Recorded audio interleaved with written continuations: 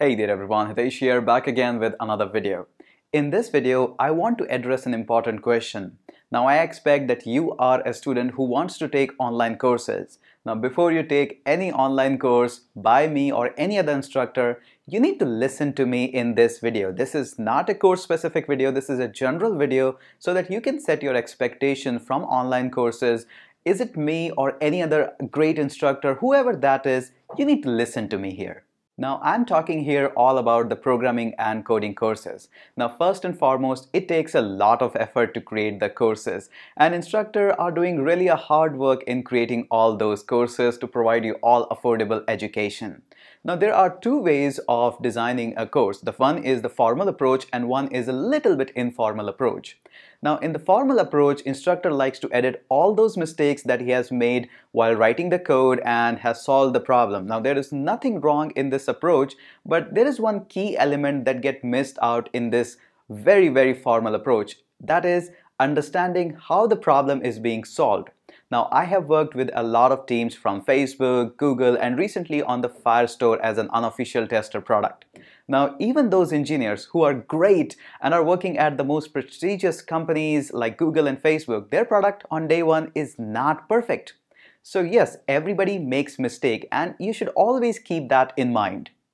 In the formal approach, people like to edit out all those parts, and in the early days I also used to do it. But over the time I realized that it gives up a myth in the mind of students, the myth that nobody makes mistake, and if I'm making a mistake, probably there is something wrong with me. No, there is nothing wrong with you. Just like when you have an idea of spending a vacation, some group of people would love to have a vacation on a hill with a snow mountain, while on the other hand, one group of people would like to have a vacation on a lovely, nice, warm beach. Nobody's wrong, but it's a kind of a personal preference. In the similar way, there are two approaches. The formal way, in which everybody has edited all those parts where they are making mistakes and solving problem, and there is another approach which is known as little bit less formal. In that approach, instructor will make mistakes in front of you and will try to edit them. There is nothing wrong in that, and I personally believe that the instructor who shows you that yes, we are making mistakes and this is how you solve that problem is very essential thing.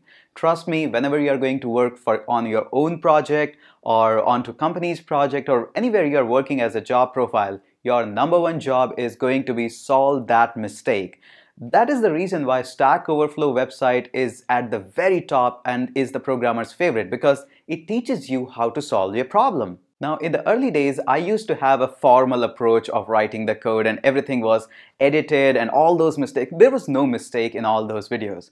But eventually I realized that I am missing an essential and key part of the programming, that is how to solve problems. And I need to show my students that yes, sometimes I pick up color like green and later on I say that green color is not looking nice, we need to change that to red, or maybe I'm missing a semicolon. These are all essential part. Writing a simple loop, declaring variables, creating function and joining them together to make an awesome product is easy. Anybody can do that with a small amount of training. The problem actually starts when there are errors. When you're writing a function, you're writing this function and you want to join them somehow to create a functionality. The problem arises when they don't sync up.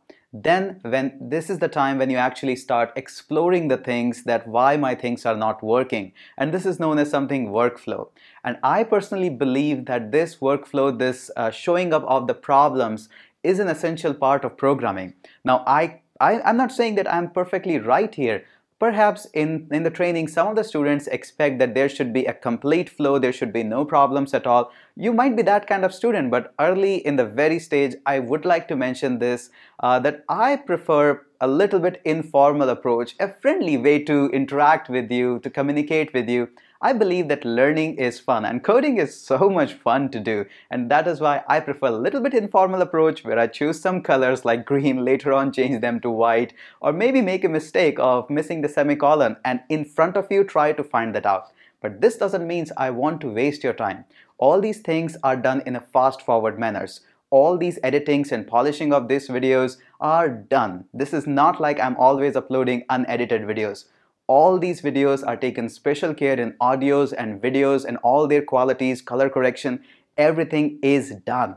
So on a final note, I want to say with this video is that whatever the course you are taking, from wherever the instructor is or whoever the instructor is, expect mistakes. These are essential part of programming, and just get the myth out of your mind which says that, hey, somebody is going to bring a computer and is going to just write the code tip tip tip tip like that, and his code is going to work fine. No, it's not like that. It takes a lot of revisions, a lot of error solving skills to make that product up and running. So next time, whenever you take my course or any other instructor course, expect mistake, and the most important part, learn how to solve those mistakes.